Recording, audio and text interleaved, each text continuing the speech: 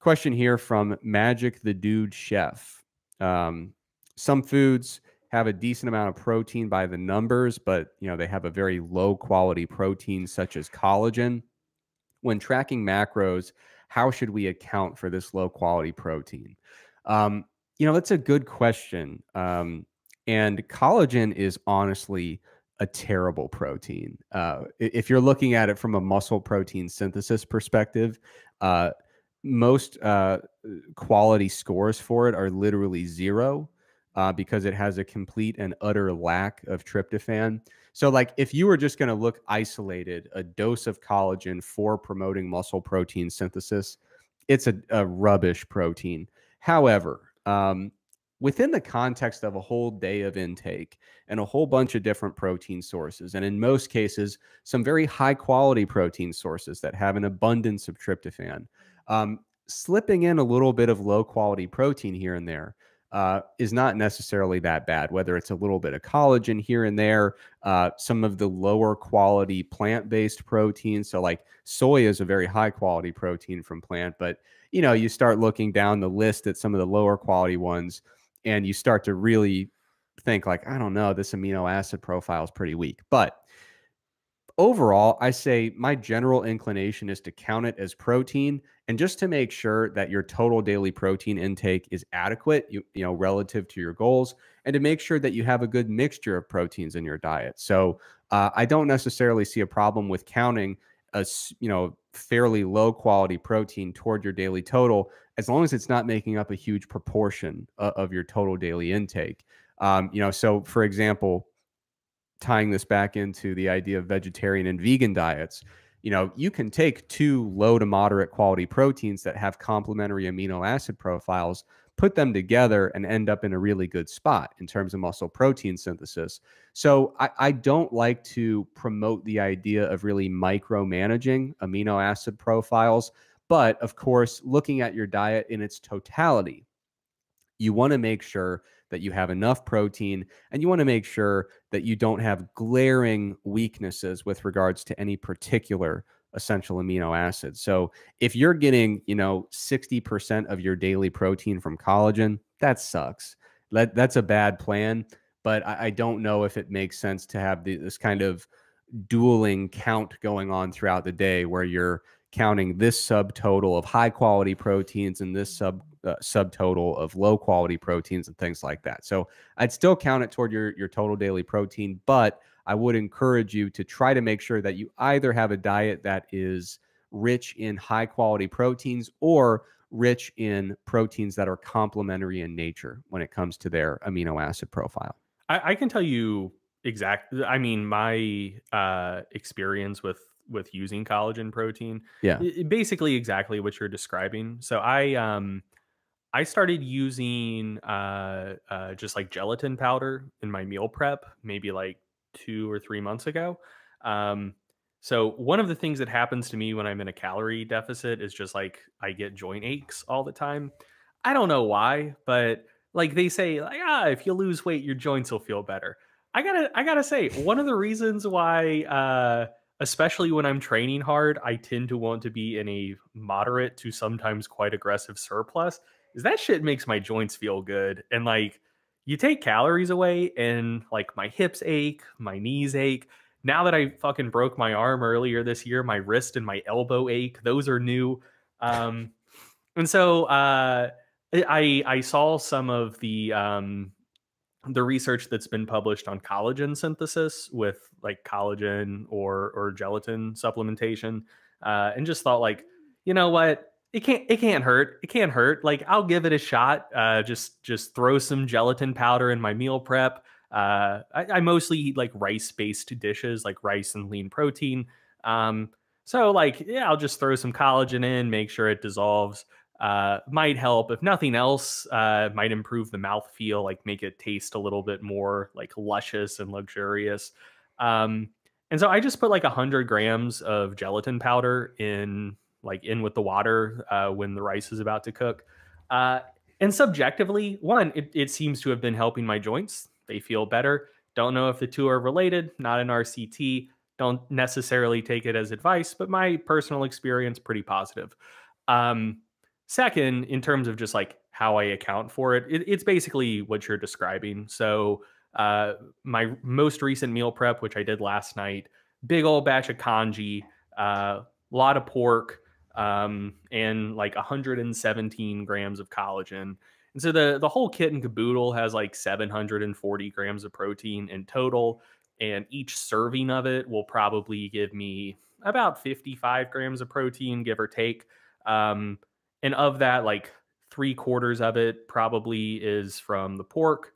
And then there's enough rice that like a non-trivial amount of it is from the rice, a little bit from some mushrooms, and then about a seventh of the total protein in what I'm consuming comes from the collagen I added. So of those 55 grams of protein, probably like around 40 or slightly under is coming from animal protein. And from there I figure like, I'm set for the meal. And then maybe some slightly lower quality plant proteins. And then, of the 55 grams, probably 8 of them are coming from the collagen. And like, I don't know, it's probably not as, I think I'm consuming enough protein that having slightly lower, like 55 grams per meal is more than sufficient. And so if I replaced those 7, 8 grams of gelatin with more pork or chicken or whatever, I don't know that I'd really get anything out of it. And I mean, like you said, I just don't want to micromanage my shit. So um, with the addition of that, like I kept my daily protein targets the same. So the amount of quote unquote high quality protein I'm eating per day has probably decreased by 12 grams, maybe. Yeah. And like I'm fine with that. I subjectively it doesn't really seem to be making a difference in terms of like muscle retention. Uh and then subjectively joints seem to feel pretty good. So I don't know. Seems okay. Yeah, and I think another thing that contributes to this, because I get this type of question a lot, something that contributes to it is I think a lot of people make dichotomies in their head about protein sources. They're either a high quality animal based protein source or a low quality plant based protein source. And they kind of just look at a protein source and say it's either high quality or low quality. Should I count the low quality? But realistically, it's a continuous spectrum. And some of your animal sources for protein are not as high quality as your other animal sources. And there are some very high quality plant sources and some very low quality plant sources. And so, what I kind of think about in my head is like you hold up this list of protein quality scores and say, draw me the line where it doesn't count anymore. Mhm. Very, very hard to do that. It's our favorite, dichotomizing continuous variables. Right, It's but the it's best. it's very hard to draw your line, and especially when you consider the fact that you take a low quality protein and a low quality protein with complementary profiles, and all of a sudden you're looking pretty good. Yeah. So yeah, going source by source can be very difficult, but I do encourage people to look at their diet in its entirety. And like Greg said, make sure that your collagen is not you're not doing collagen instead of chicken, right, Yeah. or instead of pork or whatever the meal was. It's collagen along with some of your higher quality sources. The other thing I note as well is just a practice that I've heard from several people like engaging in recently is just the idea of, when it comes to counting your protein for the day, kind of sticking with like research based protein targets, like shooting for 1.6 grams per kilo or whatever it is, 1.6, 1.8. But then as far as counting your protein goes, only counting the high quality protein sources. So I'm going to make sure that I'm getting 1.6, 1.8 grams per kilo of protein per day. But I'm only going to count like the eggs and chicken and milk, or if you're vegetarian, the soy, maybe the mycoprotein, and everything else, just basically not counting it towards your protein targets for the day. A point that I always mention when I see that is the protein, the research derived protein recommendations that exist in the context generally of mixed diets. Right. So, if they're saying that like somewhere in the neighborhood of a gram per pound or like 1.8 grams per kilo, like somewhere in that general vicinity, the research is saying that like that's probably enough to maximize hypertrophy or muscle retention in a deficit, and maybe slightly higher for that, but whatever. Like all of those targets are based on studies where people are eating mixed diets. Like in those studies, they're not exclusively counting high quality proteins. And so like that's the context that those recommendations are derived from. And so if you're basing your targets on 1.8 grams per kilo of only high quality protein, there's probably nothing necessarily bad with that.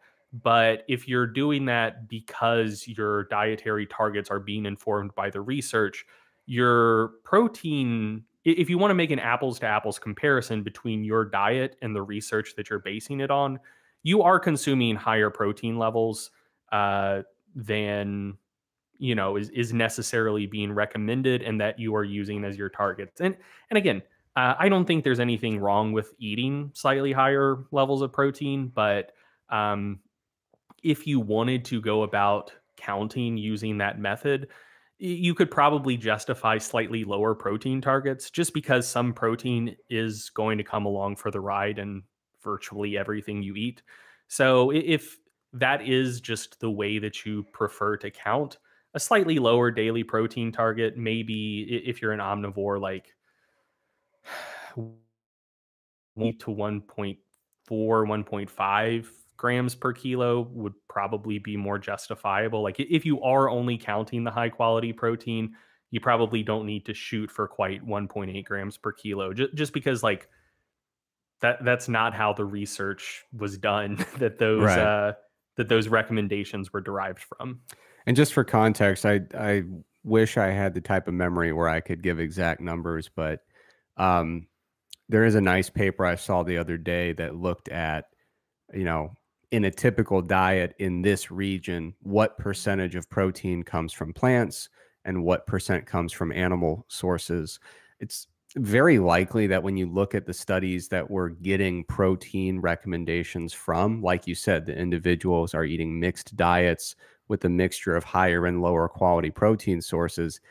Probably like 40%, depending on the region, of that protein is coming from plants that tend to have lower quality scores. So, like you said, I think a lot of times we assume, oh, I need to make sure I'm getting 1.6 grams per kilogram of the high quality stuff to match this literature, when in reality, it's very much not matching that literature.